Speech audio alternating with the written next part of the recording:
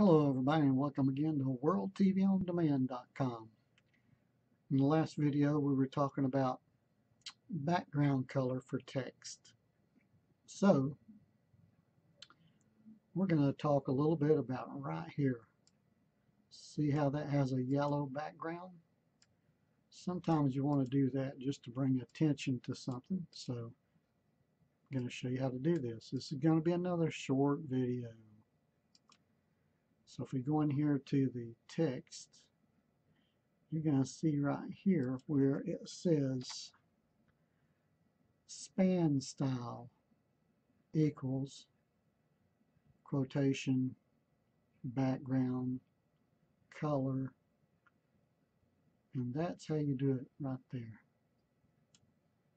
So you can change the color if you want to. Let's see, let's change that background color to red.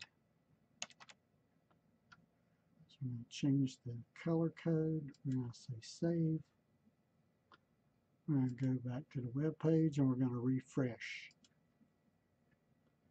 And now it's red. But I kind of like it yellow, so I'm going to go back.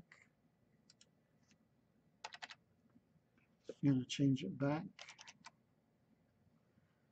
to yellow just by changing the letters there after color.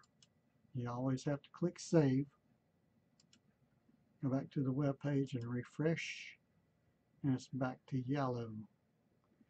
Now in the next video I'm going to show you how to make a link to your phone number, so your phone number on your web page can be dialed from a cell phone. So that'll be on the next video. So please give me a thumbs up and subscribe to the video. Watch it as many times as you like so you can make a background color for your text. You guys have a fantastic day. I'll have another video for you soon.